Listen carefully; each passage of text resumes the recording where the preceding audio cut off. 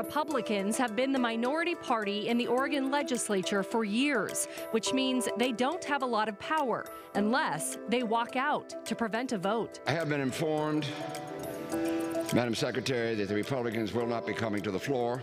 But a group wants to put a stop to that tactic with a new ballot measure. So if you don't show up to work, if you no call, no show to your job 10 times in a row, there's no way you would get to keep your job. Plus, we're visiting the least populated place in Washington, Protection Island. Population, 1. The fact that I would end up being the only person here, I could have never dreamed that up in a million years.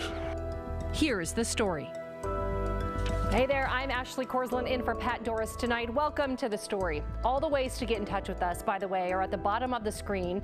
You can email us at thestory@kgw.com, use the hashtag TheStoryKGW on Twitter, or just leave us a voicemail. You can call our number 503-226-5090. Okay, let's get to our big story now. Oregon lawmakers are out of session right now and won't meet again until January. But things haven't been so smooth in the legislature over the last several years. Do you remember all those Republican walkouts? Well, a group is trying to prevent those from happening again. Now, before we get into that, let's make sure we are all on the same page. So how did we get here? In 2019, Republicans didn't show up for work to keep Democrats from voting on a bill aimed at reducing carbon emissions called Cap and Trade. You might remember the big rallies involving log trucks at the state capitol. Loggers and farmers were worried Cap and Trade would affect their fuel prices and their jobs. It was a bold move, but Republicans had seen it work before a month earlier when they used the same tactic and got Democrats to scrap gun control and vaccine bills. These walkouts work because Democrats have the majority in both the House and Senate. And if they all agree on something, then there's nothing the GOP can do to stop it. Unless they stop the vote entirely, which is what a walkout does. If there aren't enough lawmakers present to vote, they don't have a quorum, meaning no one can vote. In 2020, Republicans walked out again when Democrats took another run at Cap and Trade. To be fair, Republicans didn't invent this move. Democrats have pulled it themselves. They walked out over a redistricting bill in 2001 when Republicans had the majority. Now, Governor Kate Brown was the Senate Democratic leader at the time and was part of organizing it. The only thing that can stop a walkout is a 2/3 supermajority when the state elects so many people from one party that they can make a quorum without the other party even showing up. Democrats would need to gain several more seats this November to reach that 2/3 mark. But a group called Hold Politicians Accountable just submitted enough signatures to get a new initiative on the ballot. It would disqualify any lawmaker with 10 or more unexcused absences from running for re-election. And that's how we got here. All right, so now that we're caught up, we can tell you this. This afternoon, we talked to a spokesperson from the group Hold Politicians Accountable. They got more than 183,000 signatures for their initiative petition. That's way over the threshold needed to get something on the ballot. And that has them feeling pretty optimistic. It's the most signatures that any measure has ever turned in Oregon. Right now, it's with the Secretary of State's office. They have several weeks to verify all the signatures and make sure that they are from registered voters. We expect that to be done in the next couple weeks, at which point we'll really start kind of re-engaging the campaign. Yeah, she also pointed to a poll from last year that found 84% of Oregon voters are in favor of punishing lawmakers who walk out by disqualifying them from the next election. And 78% said they also support fining those lawmakers or just taking away their salaries. I think it's just really intuitive for people. Like, they understand the premise of if you don't show up to work, if you no call, no show to your job 10 times in a row, there's no way you would get to keep your job.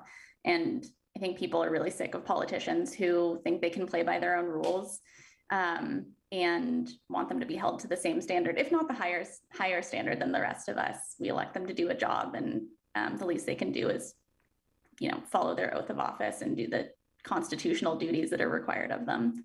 She says they have not encountered any big opposition groups to their ballot measure just yet, but Republican lawmakers likely are not in favor of it. In the past, they've said they've had no other option than to walk out and have framed the tactic as a protest to stick up for their constituents. Now to a story with no clear ending. It's an unsolved mystery. 12 years ago, a boy named Kyron Horman disappeared from Skyline School in Northwest Portland. The second grader has never been found. Over the years, the case has been the focus of countless news stories and has generated plenty of speculation. So let's bring in Kylie Boshi, who has been covering this case from day one. Now, Kyle, first, you and I know this story, but others may not, so give us a little background. Yeah, it was 12 years ago, June 4th, 2010. We got word late in the day that a little boy was missing. He disappeared from Skyline School. Now, at the time, most of us figured, well, he'll probably be found. Maybe the second grader just wandered off or went to a friend's house. But that wasn't the case, and soon there were all kinds of people out looking for him in the high grass and the wooded areas surrounding Skyline School in Northwest Portland. It would eventually become Oregon's largest search effort. The FBI was involved along with local police, but they never found him or any evidence. Yeah, and I assume, Kyle, that police are still investigating, right? Yeah, they are. Although things have been pretty quiet in the past year or so. This weekend, investigators released new age progression images showing what Kyron might look like as a 17-year-old. Also, his mother, Desiree Young, she held a press conference. She's not giving up. No matter how many years I've been up here, it never gets any easier.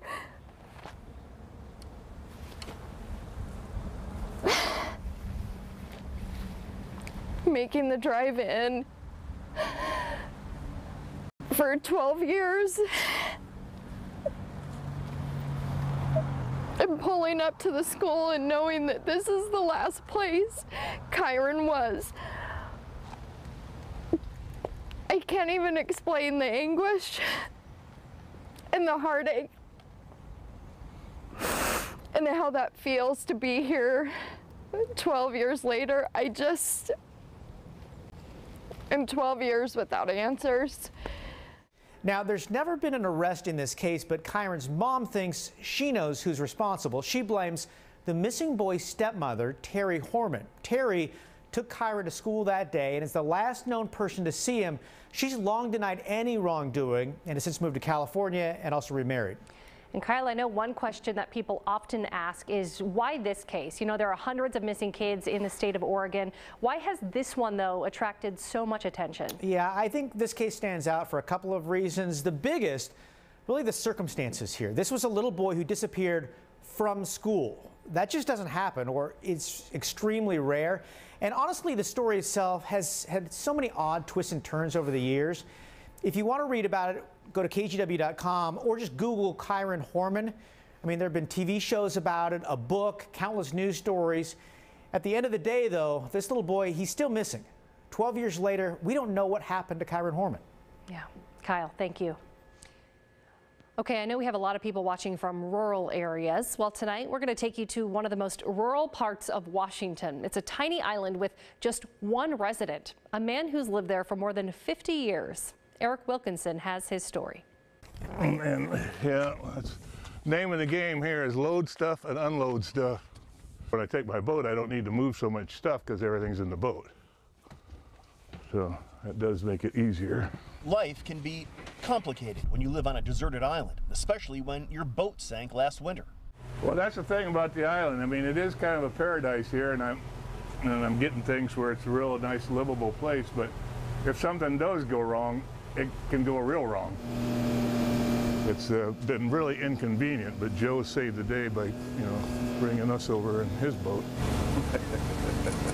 He is a man who is an island unto himself. Perfect job there, Skipper. Welcome to Fantasy Island.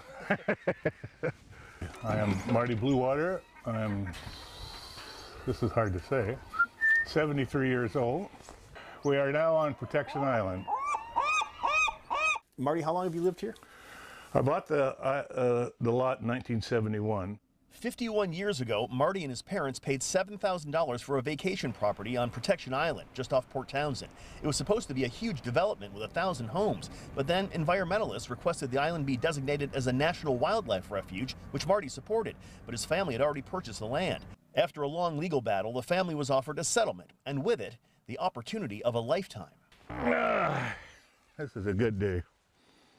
We should have brought the margaritas, though. He could stay on the island for the rest of his life. At the time, I thought, well, life use, whatever that means, I'm taking it. The fact that I would end up being the only person here, I could have never dreamed that up in a million years. Okay, we'll go do a little tour here. A retired Seattle Parks worker and Woodland Park Zoo manager, Marty spends his days far from the rat race of city life. This is some heavy wood. I'm getting too old for this. So this is what I use for heat. The closest thing to a traffic jam is a flock of seagulls on an unpaved road. After more than half a century here, he is one with nature. You know, now I kind of feel like I'm just another one of the creatures running around. So this would be my little nest. Still under construction. The big thing was when we finally got a toilet in there to actually flush the toilet. That was like a big momentous time here. Whew, it's getting a little breezy. What I spend on AA and AAA batteries a year is ridiculous. Thank God for Costco. Marty has no electricity. Everything runs on batteries or solar power. His water comes from a well powered by a generator. Propane heats that water, providing Marty with one of his greatest indulgences. I could count probably on two hands, maybe no more than twice, how many times I've used the inside shower. I use this all the time. I've got snowed out here in the snow and middle of the night. Sometimes if it's a little clear, starry night, I'll come out here and just take a shower just for the heck of it. If his boat isn't running, friends ferry Marty to the mainland for supplies. Those friends a critical connection to the rest of the world. Does it ever get lonely out here? No, that doesn't usually happen. I mean, it's so easy for me to come and go, and then I've got so many friends that come, so that when I'm here by myself, it's usually, you know, because I want to be here by myself. But island life does carry its concerns. Last summer, this fire broke out that threatened all Marty has worked for, and eagles are threatening the seabird population of the island. That's a problem for two reasons. One, just because you don't want the seabirds to be endangered and you want to protect the place like it is. But two, also, they broke a lot of hearts and took away this land from a lot of people, and to preserve it as a seabird sanctuary. So you can't just let the eagles come over and take it and destroy that, as much as we all love eagles. So I just feel blessed that somehow I got to be a big part of it. Marty Bluewater has planted his flag on this obscure rock, the last human to ever inhabit this deserted island. When he dies, the land becomes federal property. And while they say no man is an island, if an island could be a man, this one would be Marty Bluewater. I'm probably caring more about this island than anybody, and that will never change. But then it makes me feel like I'm home.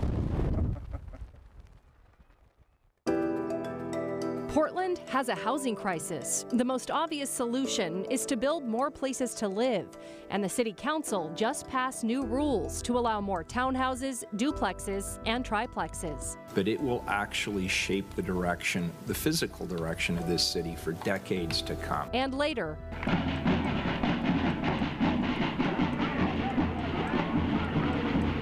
we're traveling back to the 1963 Junior Rose Festival Parade in the KGW Vault when the story continues.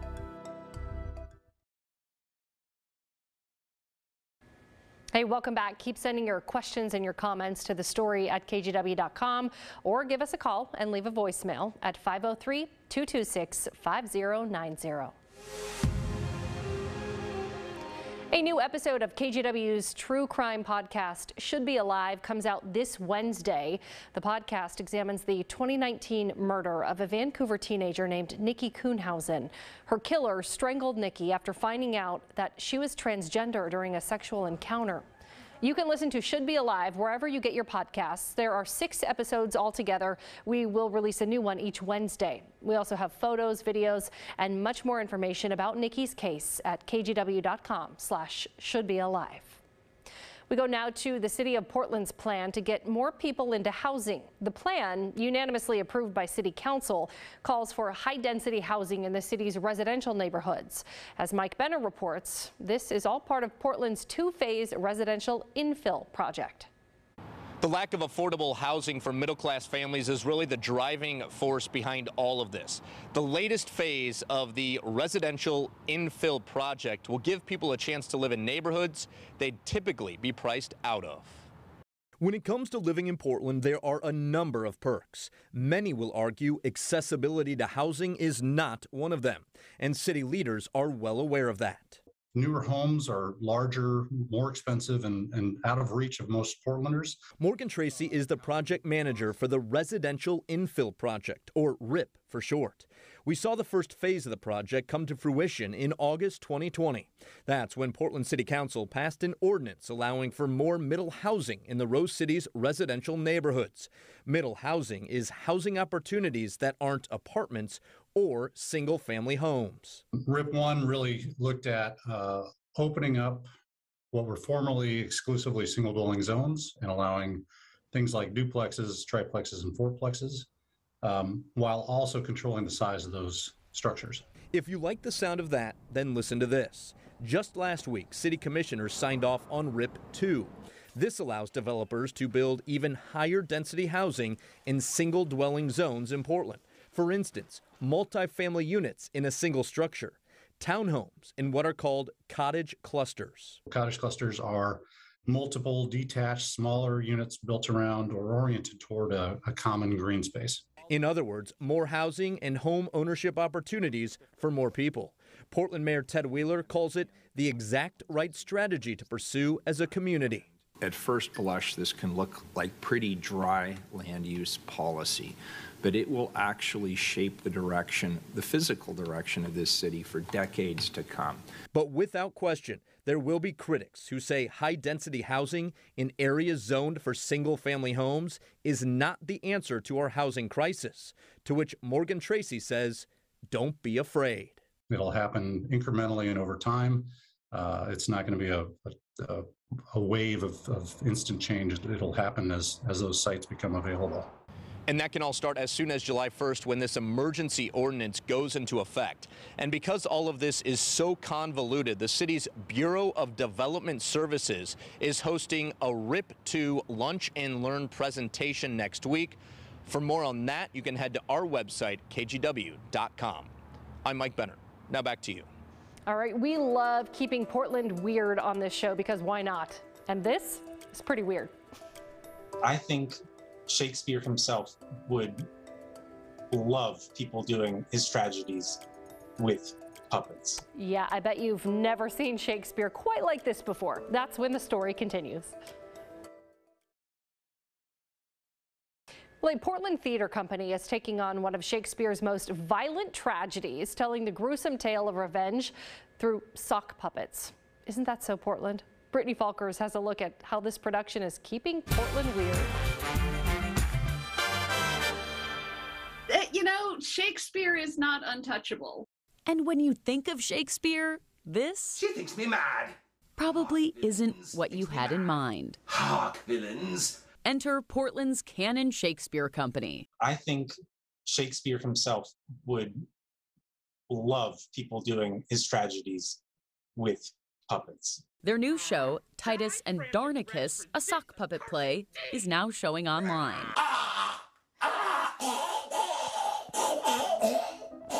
It's a project 2 years in the making that started in the early days of the pandemic when theaters closed. And it was all just gone. So we were all feeling a little bit lost. But Stephanie Crowley had one big, albeit kooky idea to help. And I said, you know what I really want to do? I want to do Titus Andronicus with sock puppets. And everybody laughed, but I really wasn't joking. No, she was not. And managing director Alec Hennenberger was all in. Give Shakespeare a little less gravity. Noble patricians. Take him from his pedestal. Take him from the ivory tower that's sort of taken him from the people. Taken him from normal people. Treason, my lord! Lavinia is surprised. They did the whole thing remote. 5 actors playing all the parts, recording their scenes at home. I made 39 sock puppets and all of their associated miniature props. We all had green screens, and she dropped in backgrounds which were actually drawn by the 4-year-old daughter of one of our actors. The show is a darkly hilarious 90-minute sock puppet version of Shakespeare's bloodiest revenge play, Titus Andronicus. Set in the Roman Empire, a general returns from war with prisoners who vow to take revenge against him. And that leads to a cycle of revenge that gets bloodier and bloodier and more ridiculously over the top as it goes. Yeah, I mean, the language he wrote about, yeah, that's an honest hurdle. And when you're performing, you have to know that. It was written 400 years ago. People don't talk the same way as they did back then. But what he wrote about, love, betrayal, honor, country, politics, all of that is very real and very accessible today. Hoping to make it even more accessible, Puppet. You are my guest, Lavinia, and your friends. And while Titus Andronicus is deliberately very funny and a little slapstick, a lot of it is very real as well. What mattered most was that we got a team full of people through some pretty tough times by just having some fun together with a really stupid, ridiculous idea. Oh yeah, keeping Portland weird, one sock puppet at a time. All right, keep sending your questions and your comments to the story at kjw.com. We will finish the show with a trip into the KJW vaults right after this. It is Rose Festival season, and the Junior Rose Parade is happening this week. So we thought it would be fun to pull a clip of that same parade out of the KJW vault from all the way back in 1963. It was hosted by longtime KJW anchor and reporter Ivan Smith. And from our rooftop here at Public Finance, we're directly across from the Queen's Reviewing Stand for the Junior Rose Festival Parade. Public address announcer is just asking the children to clear away. She's been besieged with autograph seekers. Queen Linda II from Grand High and all the royal court from the realm of Rosaria. Also in the viewing stand is the attractive Yoko Yumamoto, 19, Miss Sapporo, Japan, our sister city, who is here taking a bow right now, who is here to participate in the Rose Festival ceremonies as the sister city of Portland, Oregon in Japan. Queen Linda II giving us a big wave as our first motorcycle escorts come into view.